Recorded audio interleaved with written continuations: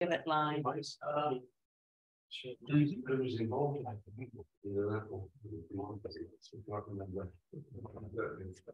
I think we're going to.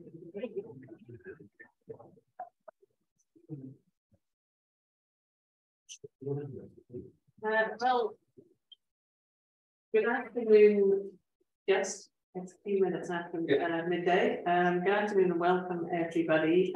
Some of you know me already. My name is Emma Griffiths. I am the Training and Development Officer with Life Historic Buildings Trust on the Inverkeithing Heritage and Generation Project.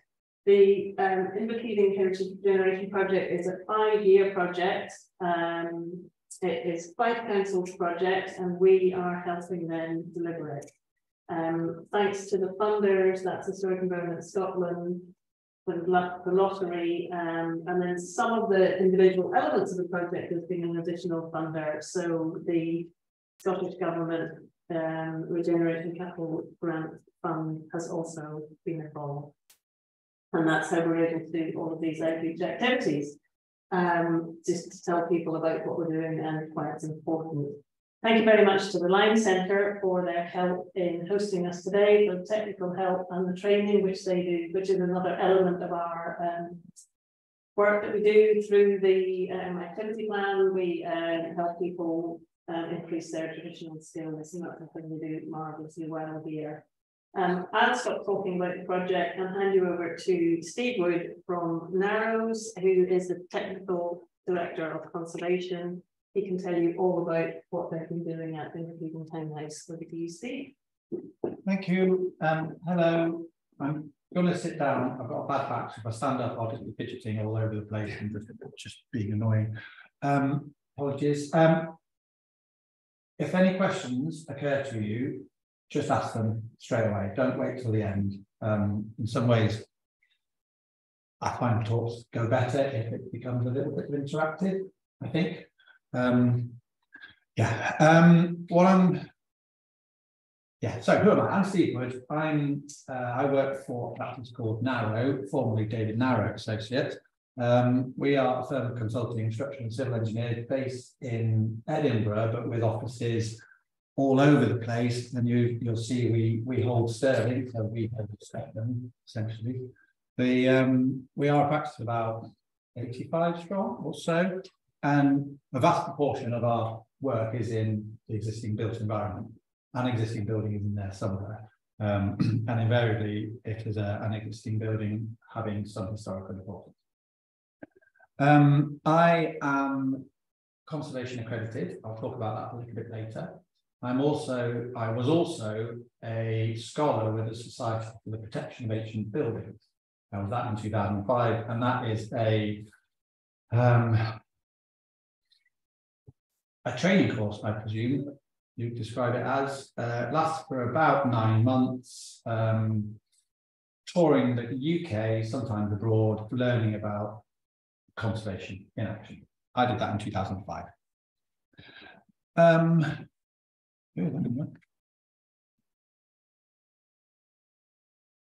That's a good start, isn't it? I can't do it. Sorry. I'll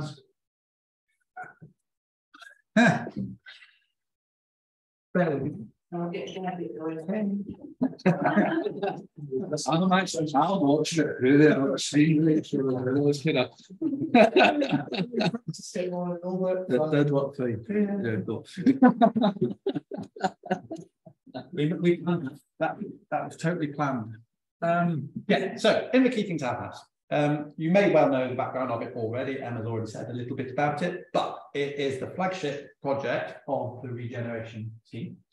The regeneration scheme of Inverkeithing, £1.5 million contract value, and the intention is to bring back into use in a sustainable way an important historic building in the town centre. So community use, mixed community use that can be given over to small or large organisations.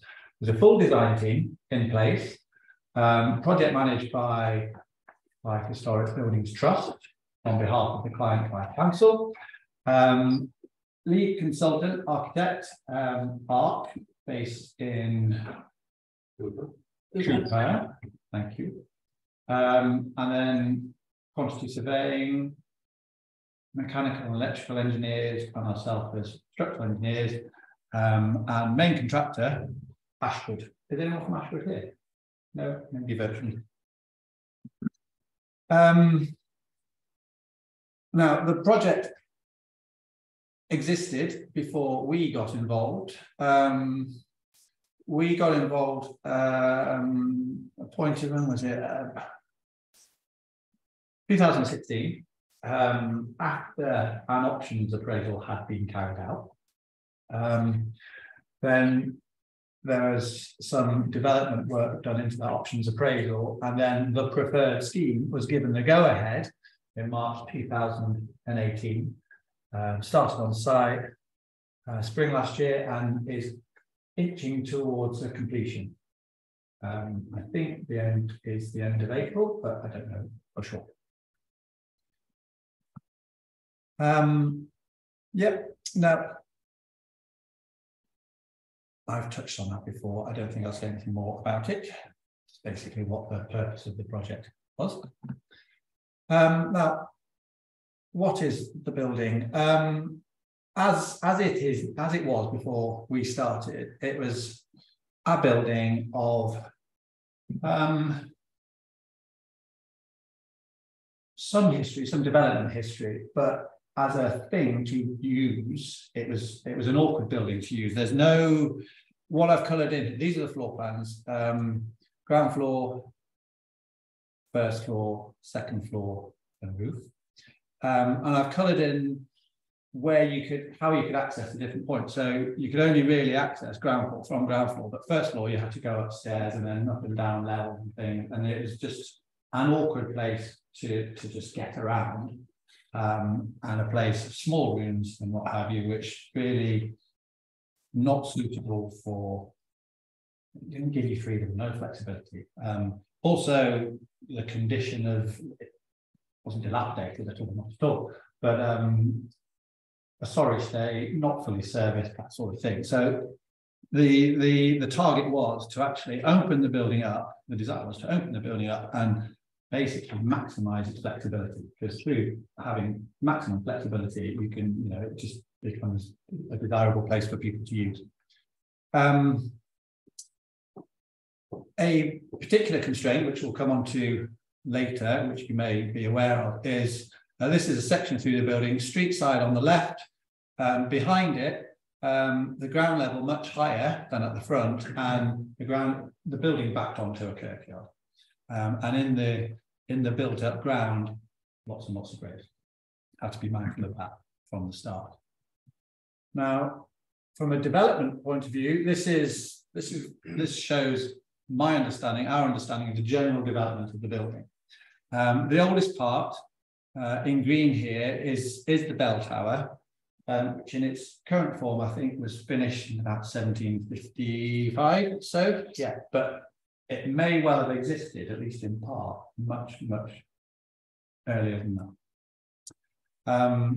The townhouse, the blue bit, constructed pretty much in one go over the course of the year, and that's what you see in blue. And then there were various small-scale alterations, rooms created, walls taken down, rebuilt, that sort of thing, and that's what I'm showing in the blue. Can I ask what the bell tower was for when it stood alone, or did it stand alone? I don't know if it's still there. Emma, you take that one. Shall I yes. answer that one? It was probably the only building on the site, so it probably had legal functions, civic functions, basic security, so it would be where, if they levied fines, it would be when the money was kept, where a court met, where a council met. So it probably was in a tiny sort of tower houses to perform all the functions that as the town grew and as time moved on, expanded into the project, which is still a huge building. Okay. Now, what I'm going to cover in my talk is how we dealt with this from a structural point of view and how we would deal with similar buildings from a structural point of view. When I go through the process we would go through, I'm going to highlight the process. I'm going to illustrate the process using examples directly from this project, but where they weren't encountered in this project, I'm using other examples. Sometimes the other examples are from Englandshire, but don't be distracted by that. It's the principle I'm talking about. And the process is basically what's there. It's about understanding what we've got. It's about understanding how what we've got arrived at what we've got. It's about understanding how what we've got behaves as a structure. It's about understanding how tolerant that structure is of change. And then it's about devising that change, communicating that change, and obviously enacting that change. So, building appraisal. 4 basic steps of it. You look, you think, you investigate, and you analyse. Simple as that. So, with the looking, it is just a case of walking around and looking, taking photos, looking, staring, looking, and seeing. In the case of the townhouse, some photos there at the top. The first point I've already talked about is the presence of the kirkyard right at the back, and how the ground levels of the kirkyard are significantly higher than the ground levels at the front of the building and the ground levels, the floor levels inside, the lower floor level inside the building.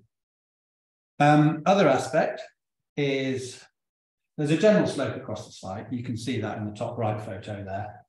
Not that significant, but of most significance really when you're planning altering a building is the building is as landlocked as it could be. There is no space really around it. You know, you've got a public road going across the front, you've got buildings hard up against yours, and those buildings are of comparable age, perhaps older, probably. Yeah.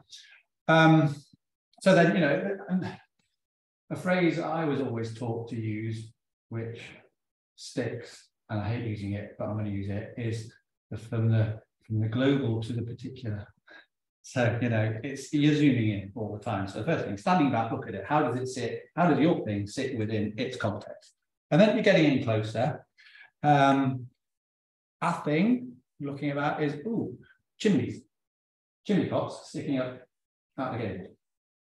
So, you know, chimneys, you can't see from that photo, there are 5, I think, chimney pots each gable.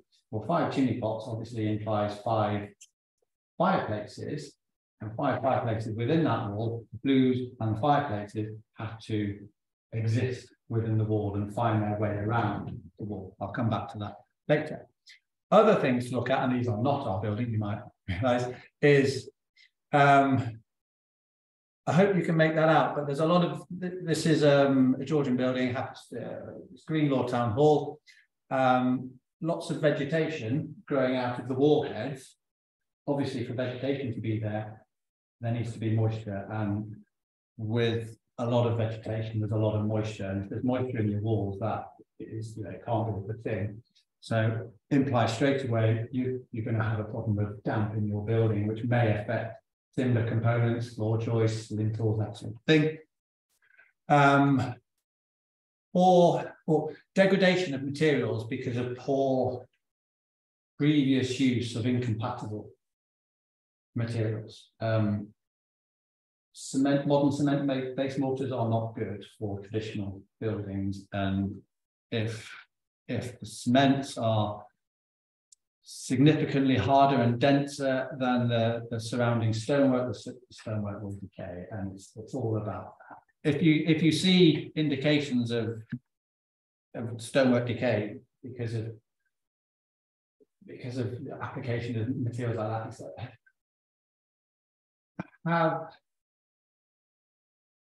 apparently small-scale issues being replicated throughout the building. Are you going to be finding a building which has a myriad of small-scale things going on with it? And then a roof truss with, this is a king post truss, basically triangular with things coming inside of it. The bottom cord has snapped. Why is that? That again can infer a problem of damp ingress from somewhere else. So, you know, things shouldn't break. And if a thing is broken, why is it broken? So it's all about, you know, seeing. Then the next is questioning what you're seeing. I mentioned the chimney stacks before, come back to those.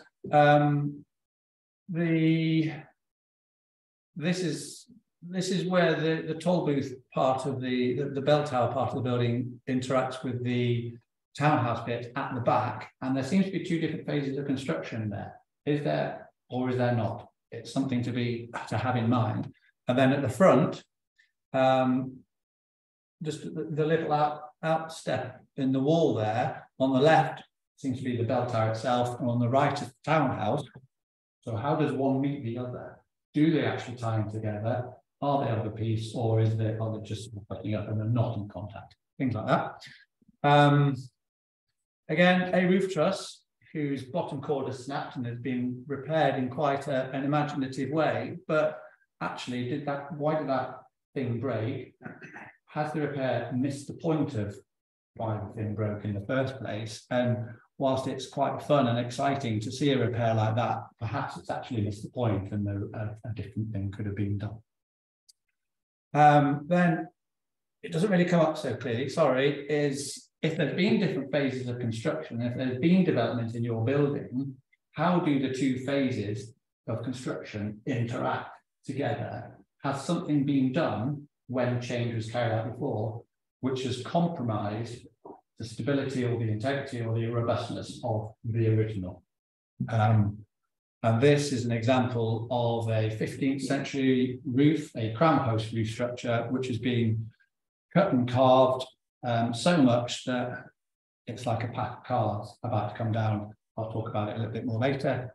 And then funny little things where you've got a timber frame building with, that doesn't really show up, sorry, what looks like brickwork on the upper story. Well, you couldn't have brickwork on an upper story of a timber frame building. Is that actually brickwork, or is it thin brick slips, tiles, if you like, stuck on the front? So, yeah, so don't take things at face value. So then you investigate.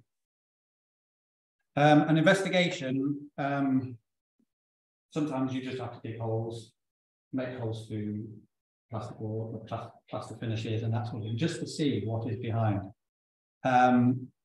The major investigation we undertook at townhouses was to determine how deep the walls were found.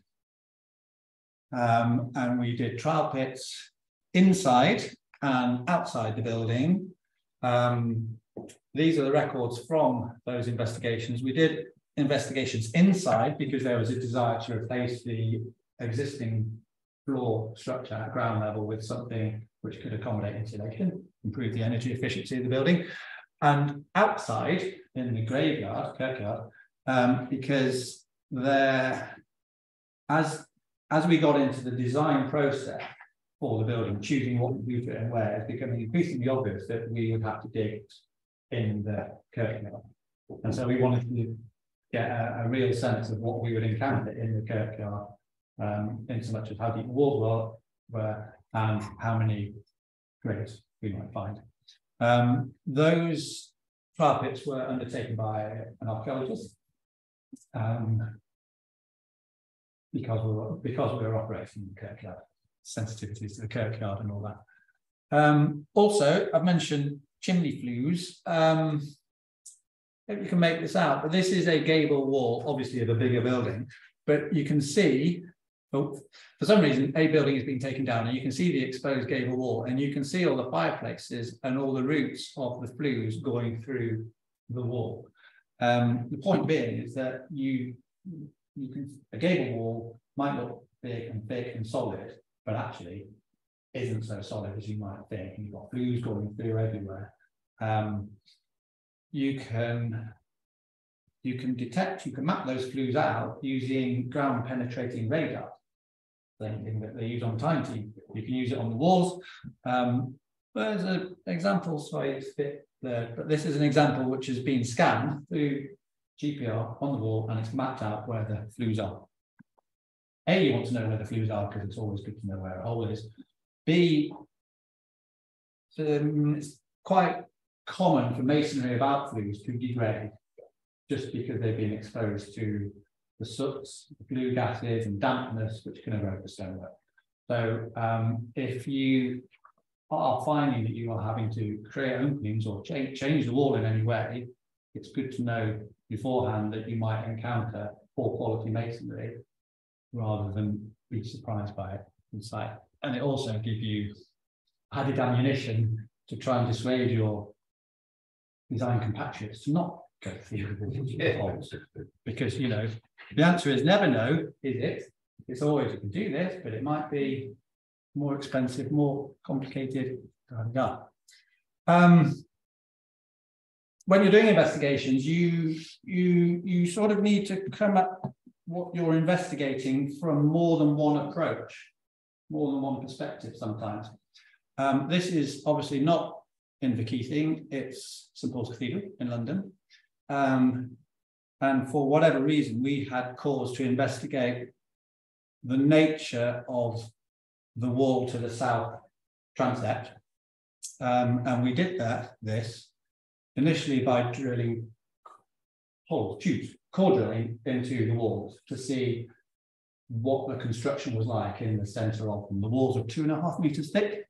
So core drilling happening. This is what we were getting out from the wall. So that box, each section is 1 meter long, and you can see for a 2 meter thick wall, we're not getting anything out of the wall really, which on the face of it is a bit alarming. Now, back in the day, in the 1930s day, there's a front of St Paul, there's the front of Cathedral. This is underneath the big dome. I don't know if you can make out, but the dome is carried by 8 piers. Set cardinal points, not quite. Dome sits on 8 piers. Piers have arches carried down. In 1910s or 20s, something like that, there was everyone got worried that the dome was about to collapse because bits of masonry were falling from on high, and yeah, there was panic. There was dangerous buildings notice on the building, very real risk that the cathedral would be closed. So investigations were done to see, the suspicion fell on the piers, and investigations were done to see how the piers were made. And these are big 3 meter, 4 meter big things. And in the same way as we did core drills, they core drilled in, pulled out what they found, and they were finding similar things.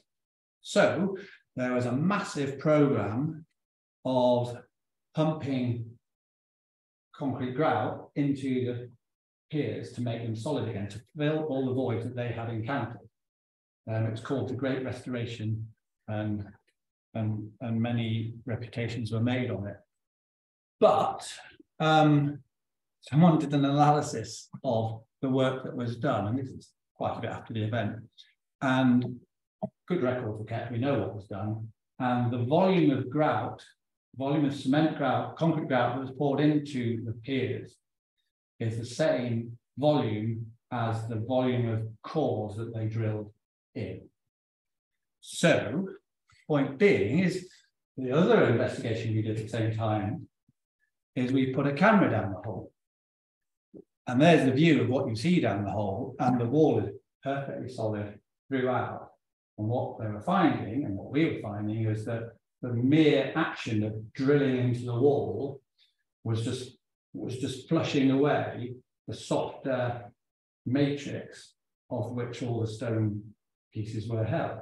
And so we dry cored this, and it just flushed it away like dust, because the wall is solid.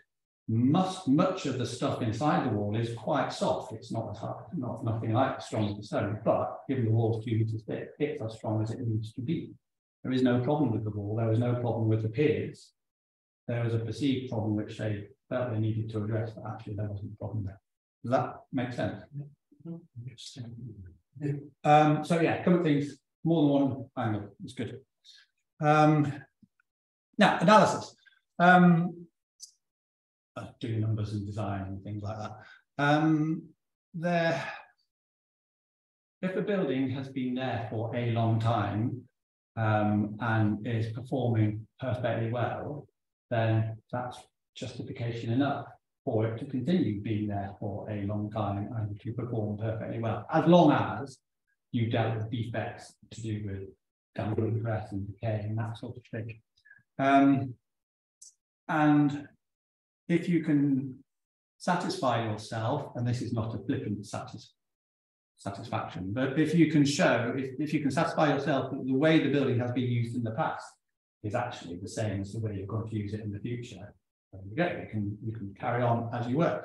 As long as it is understood that a building does not necessarily, it won't be a modern building. You know, there's no way a timber floor can be anything like as strong or as stiff or as rigid as a concrete floor. Of course it can't, but so what?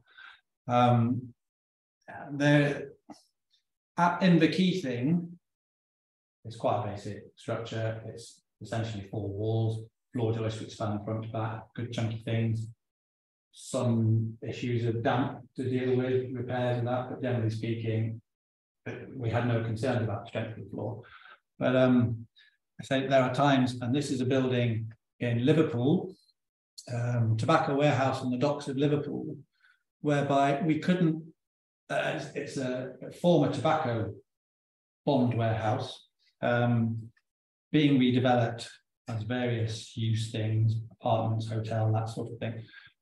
We knew exactly what the floor structure was made of. We've done investigations, we've got blueprints and what have you, but we couldn't justify the strength of the floors to be capable of carrying the loads to which we wanted to apply on the floors.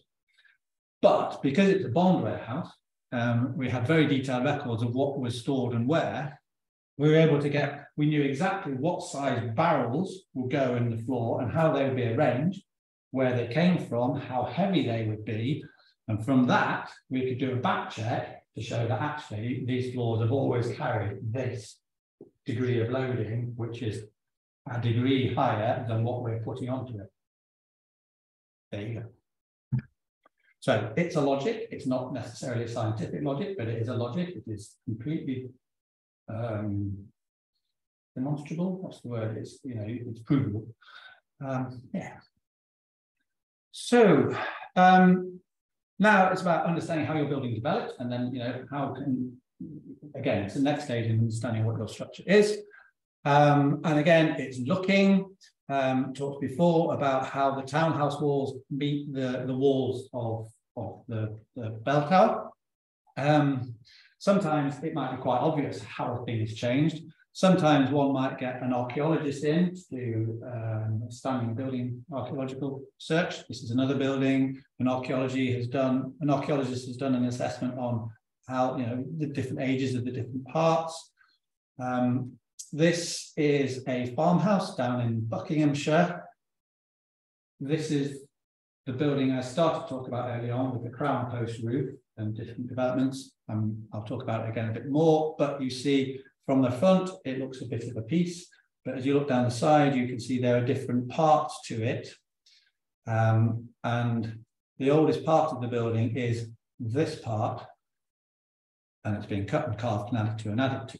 So again, you see how things have changed. There's obviously documentary research you can do. Maybe blueprints, maybe building accounts.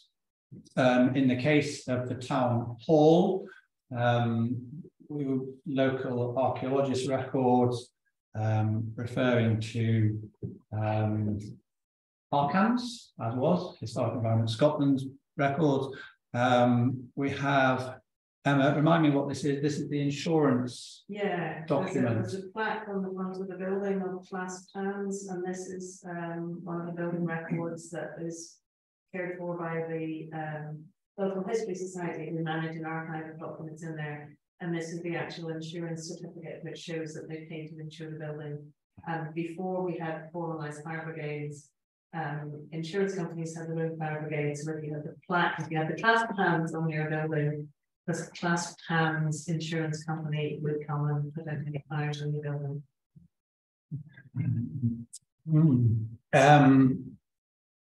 There is, now that's the book by the Royal Commission on toll booths throughout Scotland. So studies have been done about this building type. And then there is that's the local archaeologists overview report on Inverkeithing.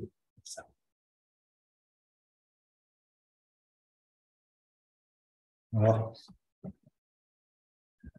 it's broken again. Just take a break. Hello. I'll have to run this thing.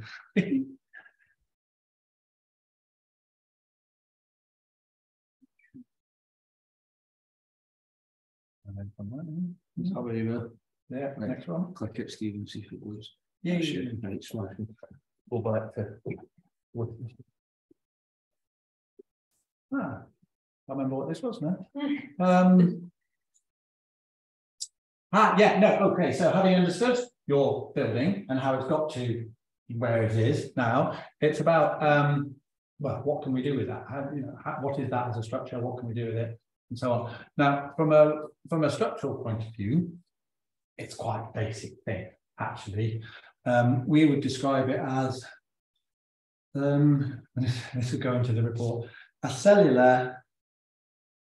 Now what would we say? With a 3-story building comprising a cellular layout of load-bearing masonry walls, timber joisted floors, and a carpentered timber roof, which is basically saying we've got, 4 walls, some internal cross walls, we've got floor joists that span one side to the other. If there were intermediate support on beams or walls, we would describe that as beamed floor. Yeah. Now, the biscuit tin is a good analogy for how buildings like this work. And you know, the old-fashioned square metal biscuit tin, when you've taken the lid off, but as soon as you put the lid back on, it's a very rigid thing. And that's exactly how buildings like this work. The floors themselves are quite slender things, but because they are built into the walls, they lock all the walls together and they just hold everything together. So there is robustness in the walls because they are quite thick. They are not monolithic things. A stone wall of given thickness, say 2 foot thick, maybe more, will generally comprise 2 skins of stonework. Nice, pretty stone on the outside, slightly less pretty stone on the inside, rubber stone like this. And in between, there will be a void of sorts, and that will be filled up with mortar, bits of stone chippings, that sort of thing. And if done well, you'll have periodic stones between the 2 skins will either cross between the 2 skins or will just interlock together. And the whole thing, if done well, behaves as a single thing. A single thick wall. Yes, there are window openings in places, but by and large, those window openings are small and don't really affect the overall behaviour of the thick wall. There is a question mark over connectivity between the bell tower walls and the walls of the townhouse itself, and it's something to be borne in mind when we're doing future alteration. So, but other buildings are not straightforward at all, and you really need to think hard about what they are. And to my mind, the way to understand a complicated building is actually to draw it out, completely draw it out. from scratch, and it's best if the designer does that drawing out, because then the knowledge is just in their head, and the process of drawing out actually allows you to understand what you're dealing with. So on the top, this is, I didn't have a picture of the building, but it's part of the Palace of Westminster, House of Parliament down in London, and it's trying to convey the lower 2 floors of the building are vaulted, and you have vaults over vaults over vaults and vaults and vaults. I don't expect you to understand that, but I do expect you to think that's quite complicated. What you've got is timber joists sitting on brick jack arch floor, carried by brick piers. It's effectively a Roman hypocaust up in the air. That Roman hypocaust is built on a series of vaults, carried by a series of cross walls, and there are vaults underneath that as well. That was drawn out in that much detail because we were cutting down through those vaults and really need to understand it. Now, nowadays, that sort of thing is done through CAD, computer. Building information modeling. Yes, that's right.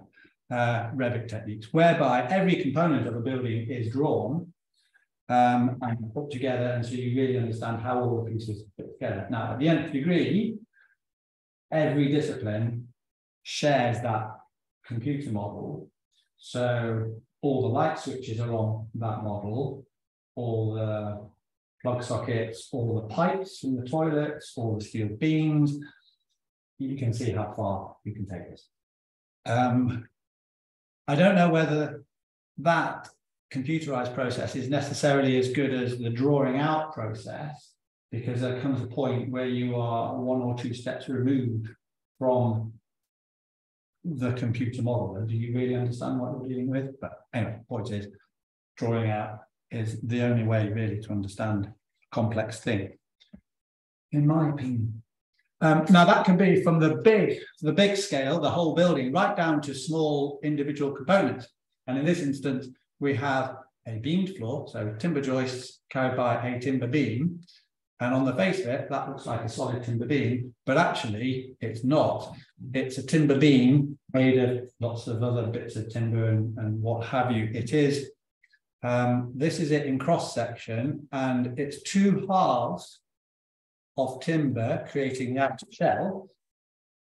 And in the middle were 2 pieces of timber cut as longitudinal wedges. So that's in cross section, that's in longitudinal section. So you've got the outer casing, and there's the outer casing top and bottom. You have the 2 wedges, folding wedges we call them, which is just 2 wedges in opposition to each other, you can tighten them up. And you have your longitudinal wedges there. And those longitudinal wedges are in turn held in place by vertical wedges, vertical folding wedges, which you can just see one there. Now, this is a late Georgian, early Victorian invention, acknowledging that hardwood timber like oak is stronger and stiffer than softwood timber like pine. So what they've done is the outer casing is a pine, a softwood, and the inner timbers, the wedges are oak, and they've tried to pre-tension this beam by causing it to arch. They wedge everything so much that it sort of arches upwards, so then when you put load onto it, it has that extra capacity to it. But you'd only know that by looking closely at what you are dealing with. These things are all lovely, but they invariably fall down is the wrong word, but they invariably don't work because timber shrinks and so therefore loosens it up, or people don't know what the wedges are for and they take the wedges out. So yeah. Right, that building again. So the building issues. How has the development affected the stability, the robustness, the integrity of the building? This is the farmhouse down in Buckinghamshire we were talking about before. That is 1750 thereabouts, maybe a bit later. The earliest part of the building there is 1550s, timber framed, you know, medieval thing, with very fancy posts, we call them crown posts, holding up roof and things. I won't go into it too much, but this is the drawing which was done on site the first time we visited it. Now, the point about a structure like this is the crown post effectively holds the rafters up. The crown post is sitting on a timber frame below. Now, there's the crown post, and the crown post, this is a section, longitudinal section drawn through that part of the building. Crown post here is this part here. This part of the building would have originally extended at least twice the length. Here, it's been truncated, and they've retained this part of it. So you have the crown post. The crown post is carrying what's called a crown plate, and it's the crown plate which effectively carries the rafters. But let me get this right. The crown post is sitting on a timber beam, which you can it's just off screen there. That timber beam carries a big timber beam here, which hangs a ceiling structure off it. So we have a beam spanning in and out of page, beam carrying the ceiling structure, sitting on beam, okay, fair enough. The beam over here doesn't meet the wall. The beam is carried by some very slender timber hangers. You can just make out one there. A timber hanger which is nailed to the side of it, nailed to the side of the crown plate, and then is nailed up to a purlin up here. That purlin sits in the wall there. The purlin comes back and is back propped off the post. The beam itself. So it basically is, you know, it's hoisting itself up by its own bootstraps. Anyone could have gone in there, tripped up, fallen, knocked any one of those posts out, and the whole thing would have come down like a traffic cop. And that's the whole point about ill-conceived alteration. Yes, the thing has been stood like that probably since that part of the building was built. So 150 years, maybe. The only reason it hasn't fallen down is because no one has actually tripped up and knocked something out there. So that's delicate. That sort of thing is delicate, and you need to treat with care. What we ended up doing there, just by the by, is we've just basically we put little purpose-made metal back bracketry, making sure that everything was properly fixed to everything else. And then we just tied the end of the beam to the wall there, just to make sure we didn't change anything. We just made sure it was all properly fixed. So, have you got something like that in your building? At Inverkeithing, we didn't. The big issue for us became this wall, the main cross wall dividing between the bell tower and the main part of the building. Very thick. It's got the chimney flues in it. Those, I don't know if that's the exact locations of the chimney flues. They're just showing, just highlighting the point that the wall is not necessarily thick. Solid. So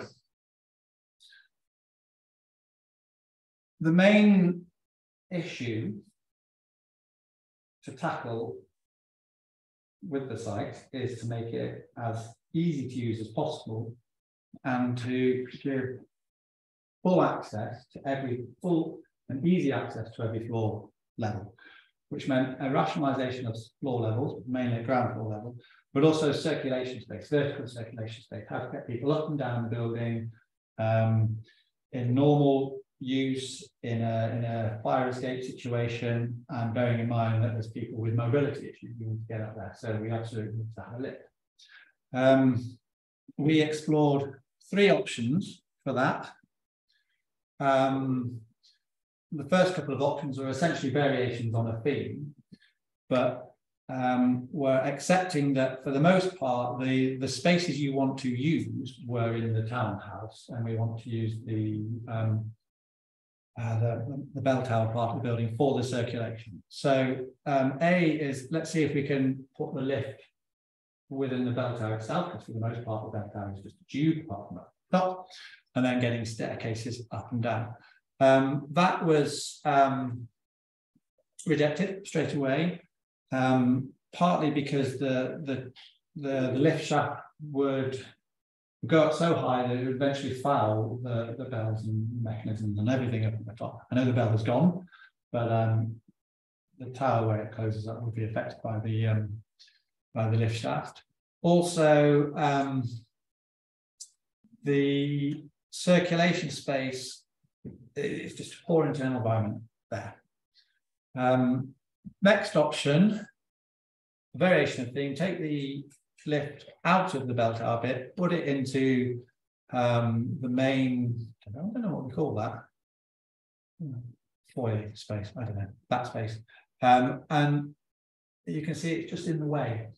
You still got to get the staircase up around the building, and stairs need to have certain proportions to them. They can't be too steep, you've got to have landings.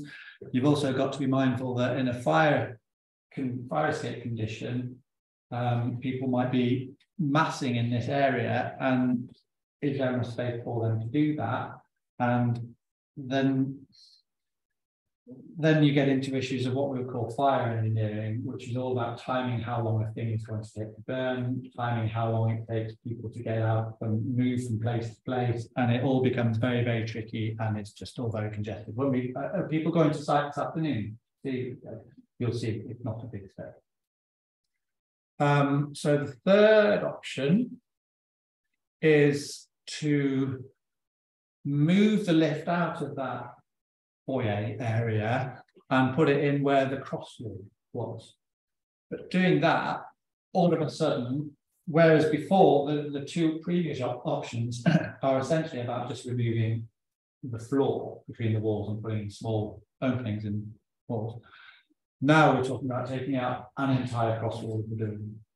And you're talking about taking out for its full width. You're talking about dealing with an area where interface of two different phases of construction. It's a major stability component of the building. You've got chimney flues in there. Once you start taking something apart, it's very difficult to stop. So even with the best will in the world, more would have happened. The temporary works associated with doing this would be very, very big, disproportionate to everything. And from a loss of historic fabric point of view, you know, this is the extreme, this is the worst. And slowly and surely, we're being led down the path of, well, the real tricky thing here is the lift, is to get the vertical component in. And why not put that outside the building, where the effect on the building itself is limited, and you have space to tackle the thing like the digging the lift bit and so on and so forth. And that became the chosen option. I should say in all this that there's very close engagement between the design team and organisation like Historic Environment Scotland, and you know, what is acceptable, what is not acceptable. Every option is put to them. We could do this, but the implications of doing this are A, B, and C. And as much about the complexity and the cost, obviously, is about what historic fabric we want. And after iteration and discussion and what have you, it was concluded that we put the lift outside the building, because in doing that, it maximizes the space in the foyer. It eases the emergency exit issues we're talking about, because you have big landing areas and what have you, have big space for people to congregate. Yes, yes, you are affecting the graveyard, but being outside the building is much more manageable to deal with it. Yeah, and then the actual alterations to the building from a structural point of view are much low, they're far lower key. So this is the sketch we showed before of what the structural layout of the building is in the existing condition, and this is effectively what it is in the proposed condition. So we put a couple of extra, we've widened that opening, just see coasters on there. We've lost a cross wall of the tower, we've put an opening out the back, But essentially it's the same structure. There's been very little in the way of change for the building. I've highlighted this area here because we did feel that having taken out a corner there, or continuity of the walls around the corners are always strong points. We just be sure that the floor actually is tight to the walls, so it can hold everything together.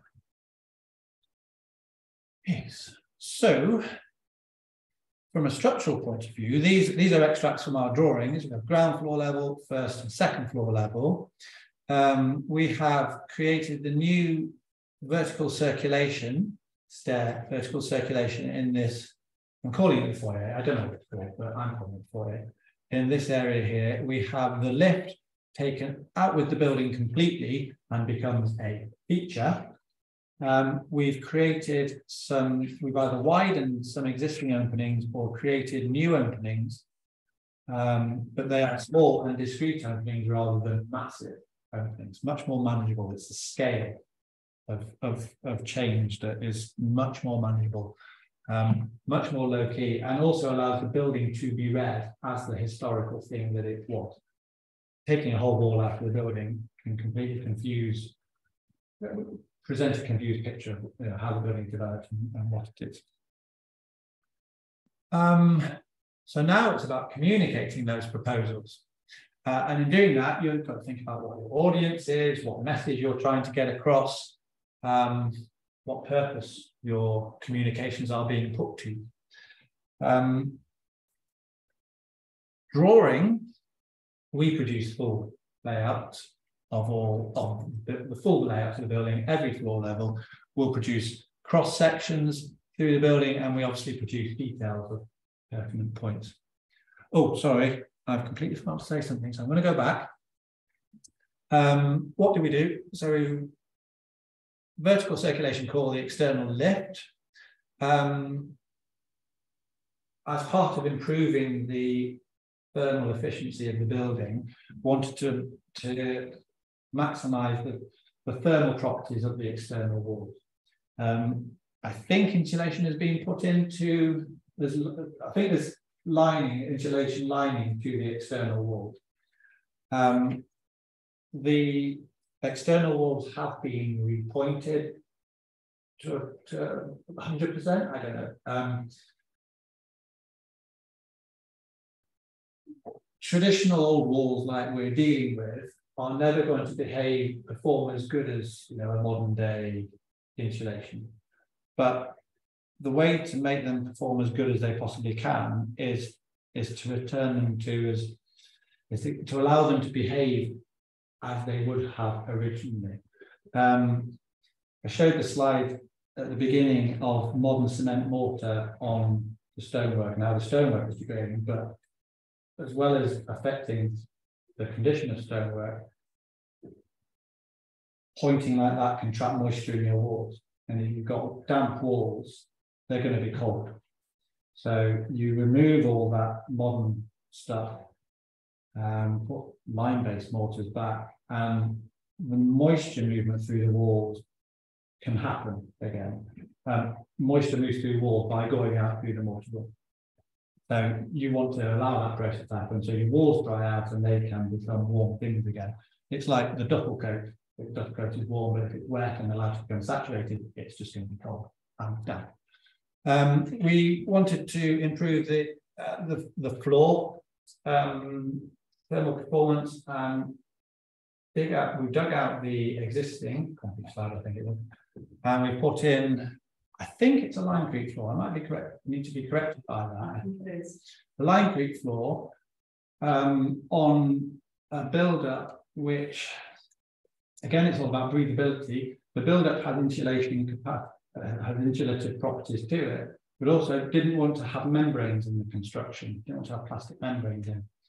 And you can do that by casting a concrete slab made of lime-based concrete onto quite a thickness of granular material, which is all single-sized material, and thereby you don't get capillary action happening, so you don't get rising damp. So you don't need to have membranes because you haven't got plastic membranes in there, which would normally be your damp-proof membrane. Just moisture moving through the building just does its own thing, and it's not being forced to do something that it wouldn't have done originally, and therefore you lose control over it. So it's all about. Steve, how do you deal with the doubtless for the retention wall at the back? Was there any issues with the playground at the back? I don't know the answer to that question. Sorry. Apologies for asking. You're right to ask that question, because the right question to Drain on the back of the wall is quite a lot. I mean, when your archaeological investigations took place, there was a coat cats coming out and far down. So if it's not entirely one, it's been maintained in recent times. There's a little bit of a channel, which seems to have been destroyed. On the inside of the On the external, between the raised ground and the actual edge of the building, the little bit of a channel. It's actually a gap. so it's the same principle of just keep the wall dry by just allowing it to drain itself. Yeah. Yeah. But you get right. You'd have to tackle that. Yes, you would have to tackle that, and it's about circulation.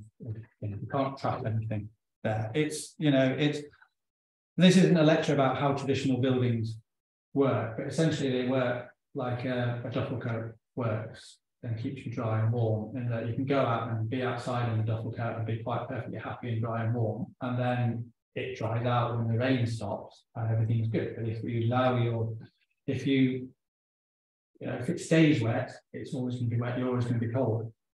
And then, so you want a building, a traditionally built building to behave in that way. So if you try to waterproof your duffel coat with, the stuff that you would use to waterproof a Gore-Tex jacket, you're going to get a problem.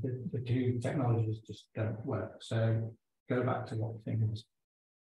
An issue which we fell foul of during construction was the floor we wanted to put in at ground level. Because it has deep construction, we wanted to be sure we weren't going into the wall, because to go into the wall means you have to underpin it, and that could become a headache in itself. Did you find water running underneath the building when you dug down? Don't think. No. Okay, drawings. Right. Okay. So communicating proposals. You've got to do drawings which are accurate. It's a real bugbear. Things generally go wrong where you haven't drawn something out accurately. One tries to, there are such things as standard details, but obviously things aren't standard all the time. And a good way of drawing things out and getting the context right, and here's an example. This is not the town hall, but this is an example where we were working in a dilapidated building, having to do repairs in its roof space to ceiling joists and what have you. And so the way the works were communicated was, well, that's a photograph of the existing situation. This is what I want you to do, and that is just a tracing of that. You can see, and straight away people can see what they're dealing with. They can see that, well, there's a whole lot of kitchen crap in there that they have to take out, and so much more is communicated by the photograph than just the detail. At the other extreme, School of Art in Glasgow burnt down. You might have been aware of that. This is the wall of the library, important elevation of the building. You can use BIM techniques to really draw everything to the nth degree and almost explore through prototyping, but in a virtual situation, everything you're going to have to do to repair and rebuild that wall. And that wall needs to be taken down and rebuilt again. And we explored the temporary works, we explored and drew out and provided to the contractor. These are all the stones you're going to have to do, and not on this slide, but this is how you put it all back together again. So when we actually did come to put it all back together, again, all the problems had been explored in the beginning with the contractor's input, and everything went perfectly on site. And then it burnt down again. But that's one extreme. And then it's about managing risk. And in an existing building, where you're really only going to know what you're going to encounter when you take everything apart. And clearly, you can't take everything apart during the design phase. So the hope is that you've done enough targeted investigation to inform what you're going to do when you get to site, in terms of cost, in terms of program, in terms of complexity, and all that sort of thing. A good practice to follow is produce drawings showing this is what we're doing. Go away and price that. But be prepared to do this. Be prepared to do that. Be prepared to do the other. So when change does occur, well, at least you know how you're going to tackle that, and at least the provisional work has been costed. And so there's a mechanism for coming back and remeasuring and what have you.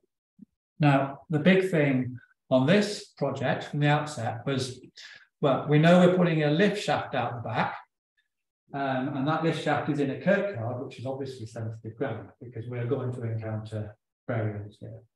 And the practice is that when digging in kirkyard, it's done by archaeologists, or the remains which are encountered are handled sensitively, they're all logged, all the material is carefully set aside, and then all the remains are reinterred, and so on and so forth. But, so that's part of it, but also we're working next to buildings whose foundations are high up. We know we're digging down here, but you've got a wall right there and its foundation is there. So you need to be careful about how you plan your excavation. You can't simply just go digging in thinking you've just got an open field. You haven't. You've got to be mindful of everything around you. And this drawing is there basically saying, be aware of what you've got around you and plan. So what lessons were learned? Two things. Well, I suppose the archaeology, having talked about limit the extent of your excavation and what have you outside, well, the archaeology, the lift pit was going to stop about here, I think, but we kept encountering remains, and just had to carry on going further and further. And actually, yeah, there's a wall there which we're trying to keep away from, and that's where the bottom of the foundation is. So that's a little bit, yeah, nervy. Best example I've heard is digging against the gable of a building which is cracked and had to be held in place by JCB. And then inside the building, we had done trial work inside the building to determine where the bottom of the walls were.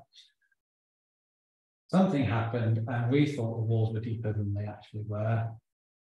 They were not. They were shallow in places, and we had to underpin 2 locations locally so we could put in a full depth of insulated floor structure that we wanted. So, fortunately, there had been the provisional allowance for underpinning, and we had communicated how any underpinning should be carried out. So whilst there was additional cost and program implications of this, at least it could be, at least you had a common grounds for measuring, and no argument later on. Ashwood aren't here. They're the main contractor. They might be able to shed more light on what other lessons we could have learned, but yeah. So that's the building. I was just going to touch briefly on what the care scheme is. It's basically, it's the scheme by which those engineers who are experienced and knowledgeable about working with historic building structures can be accredited. Sort of recognised, I suppose. It's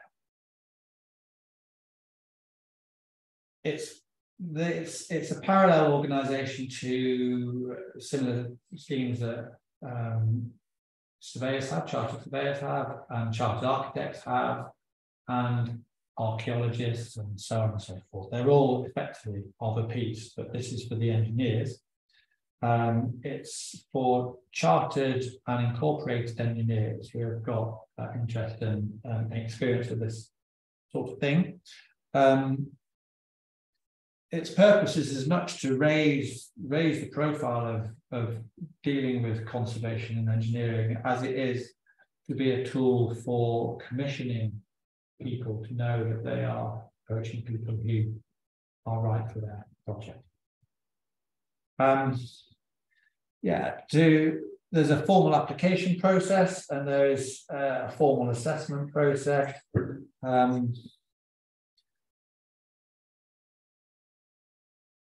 And when applying, you need to demonstrate that you understand fundamental issues like cultural significance, aesthetic quality, all of that sort of thing. What is conservation? What is history? Why are things important? That sort of thing. The application process is, I'm guessing there are no engineers in the room, are there? But there may be virtually. So it's standard application form, CV, demonstrating what your conservation experience is. A statement of your own personal philosophy, why you think conservation is important, and it's as much about conservation as it is about sustainable engineering, really. Arguably, conservation is just one extreme end of sustainable engineering. So everything we're talking about here, everything that a care engineer would bring, is a knowledge and understanding and acceptance of how existing buildings behave and how they can continue to be reused. The fact that it might be historically important because Mary Queen of Scots stayed there is sort of by the by. It's more about, to my mind, sustainability. And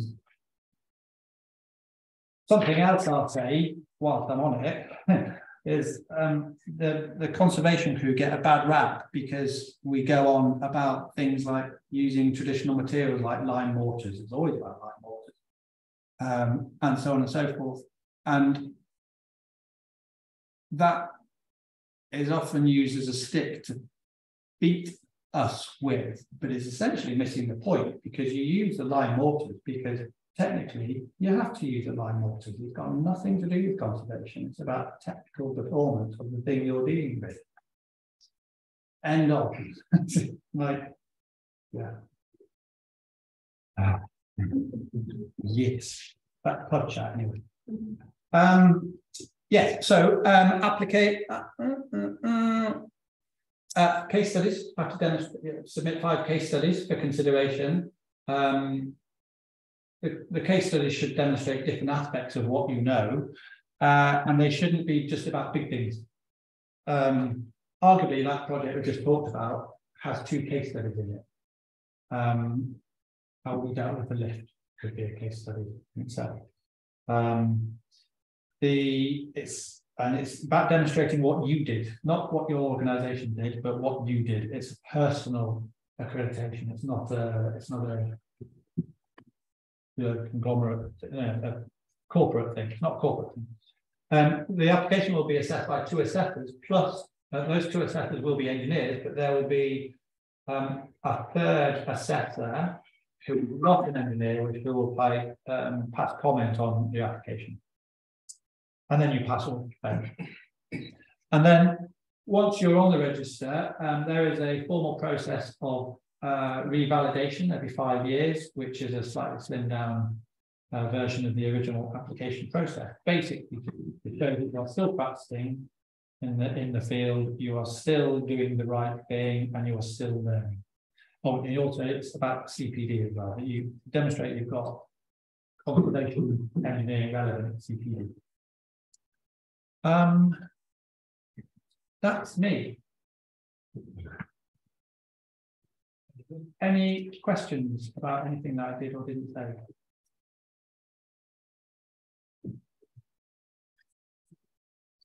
Those missed something that you said? So is it left with like the glass and steel modelling there? Yeah, it's a modelling thing. Yeah.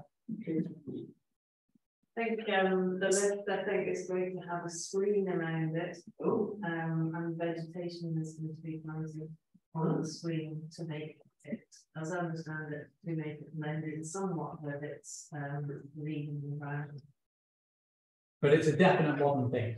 Yeah. You know, it's not something that can be mistaken for a. I don't think we've invented the heritage left yet, so. But you say that, but my future me in 200 years' time will be talking about heritage. I love the nice kind of concertina metal buildings. How big is it? It's looking up historic buildings, but yeah, so it will be a modern lift, and it will be in a express modern mesh. What I didn't say, sorry, we chose a lift that didn't have a deep lift pit. So we were digging outside because the floor level the lift was serving was lower than outside, but it wasn't a lift which needed a deep hole in the ground to work. So those lifts are fairly common, but they carry a price premium because they're a little bit more complicated than otherwise might be. Sorry. It's a different question, but you mentioned that there was something that went wrong with the trial pit, which meant that you didn't accurately know where the bottom of the wall was. Yeah. Was that, what kind of error was that? And in finding the bottom of the wall, did that change your understanding of the order of construction of that gable related to the bell tower?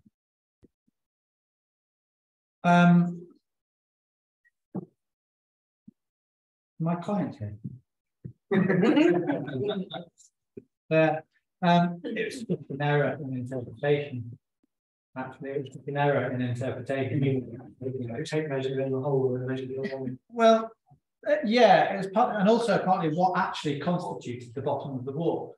Okay. You know, sometimes the bottom of the wall might literally just be the first layer of stones on the ground, but sometimes the bottom layer stones are on improved ground, which, you know, could be a lined concrete thing, a trench has been done, I think.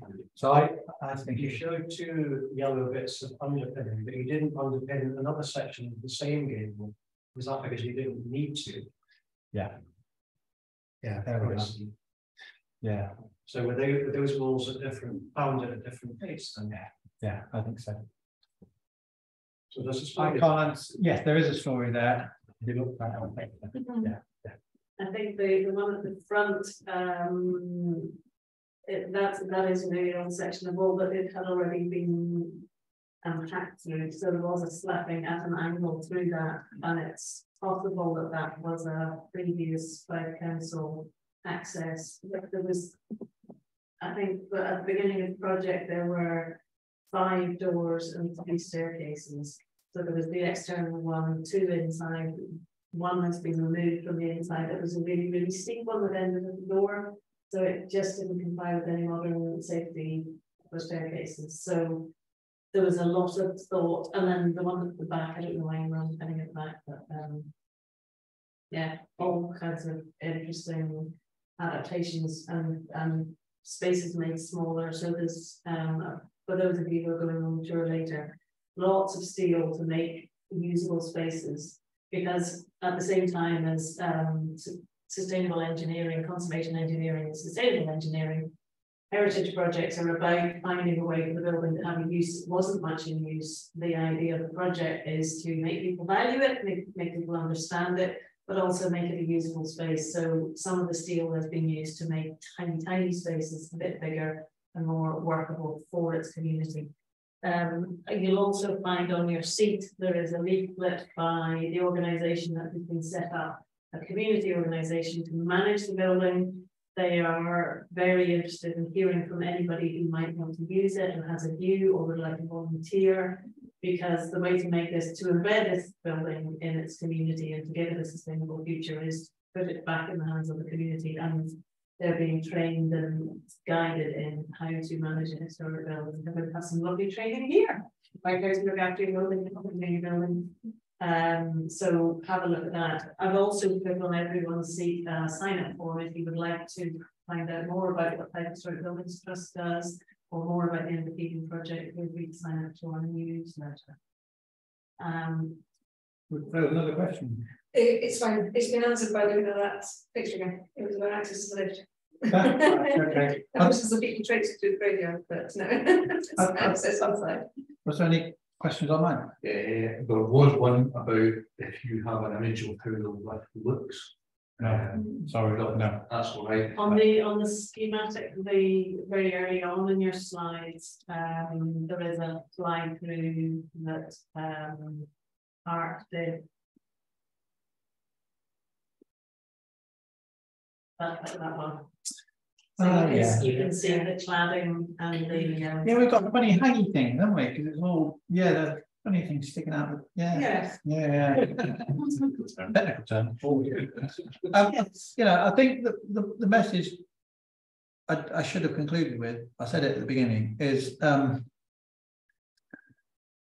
you know, you've got to understand what you're dealing with. Basically, it comes to that, and you've got to do all you need to do to really understand what you're dealing with. Because if you don't understand what you're dealing with, you're just going to get to problems down the line. So it may cost a bit more to do that understanding, but it's just money very well spent. Very well spent. Yeah, and the acceptance and working with the existing buildings is the mindset thing. Actually, is it's just accepting that it's been there 100 years, 200 years, 500 years. It's going to be fine. You know, we don't live in an earthquake zone. Not much happens here. You get very wet weather, and obviously you have problems with damp. And we have more problems with damp. But it's quite a benign place for buildings. And if the thing's been stood for, I don't know, 5 years, it's doing something right. And yeah, it might not conform to modern design criteria, but you don't know how a building's working. It's doing its own thing, and doing calculations only demonstrates one way for a thing to work. Yes. Can I just take it back to the archaeological investigations? And when you said they kept on finding, and it wasn't you in the division, but they kept on finding archaeology. Are you effectively meaning they can find one end of a burial and they're going to have to go to all the other end? And what was the interface in terms of those excavations and the design team? Dealt with that side of things more than me. Sorry, more than that. So that's a question best directed all there. Actually, are you coming on about that too? So you can but that is an archaeological protocol, which again was arranged with bereavement services. Any excavation in an area institution like Royal Burgh, if there's even a tiny part of another skeleton found, then there's a responsibility to investigate. They don't just chop off, but they so that's why it became a more extensive excavation, because there are protocols, all of which were followed with great sensitivity was observed. Can I just ask a quick question? It's kind of unrelated to the townhouse, I think. But I see that the old hall across the road, the toll booth is now out for sale, but which is for sale independently through Shepherd's, doesn't come under the umbrella of the Heritage and Regeneration project. I mean, it seems like a similar age and similar history. It's a fascinating building. Inverkeithing is remarkable because it's got 5 A-listed buildings in a tiny concentration. And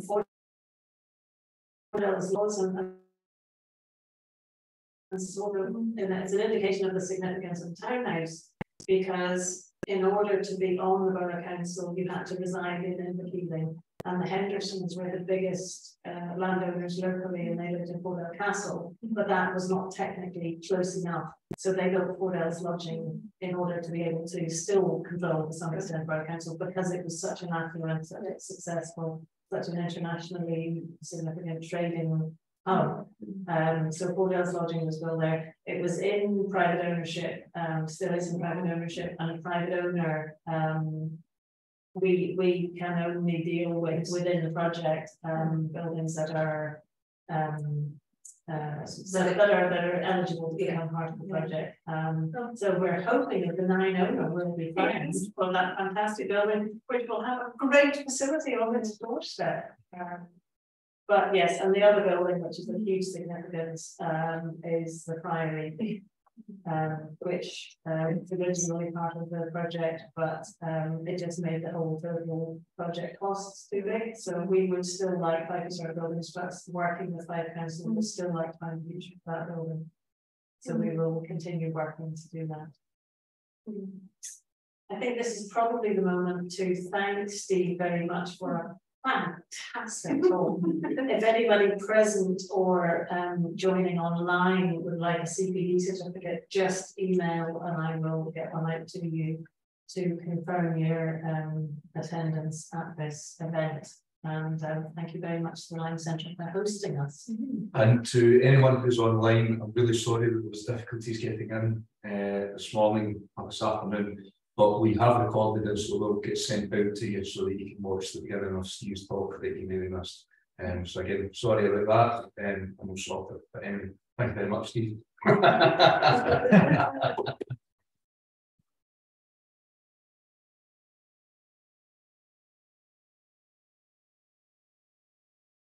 Thank you. Thank you very much.